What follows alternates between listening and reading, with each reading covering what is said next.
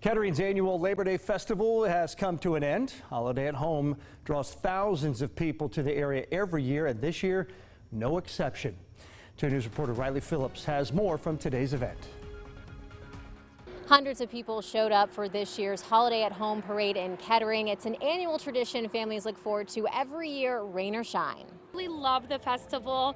I grew up in Kettering and I'm raising my family here. It's a decades-old tradition. Kettering's Holiday at Home brings the community together for one last summer celebration. It's fun to see people noticing their friends watching the parade. It's fun to see people watching people in the parade. So it's just a nice day in Kettering. Despite the cloudy weather Monday morning, people flocked to Far Hills Avenue to watch the annual parade. This year's theme was Dog Days of Summer, and even the pooches got to ride around in style. We love the parade. The marching band is one of our favorites.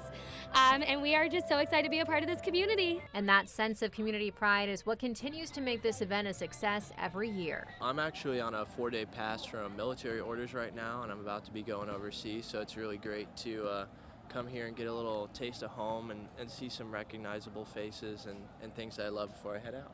And festival organizers are already looking forward to next year's event. In Kettering, Riley Phillips, 5 on 2.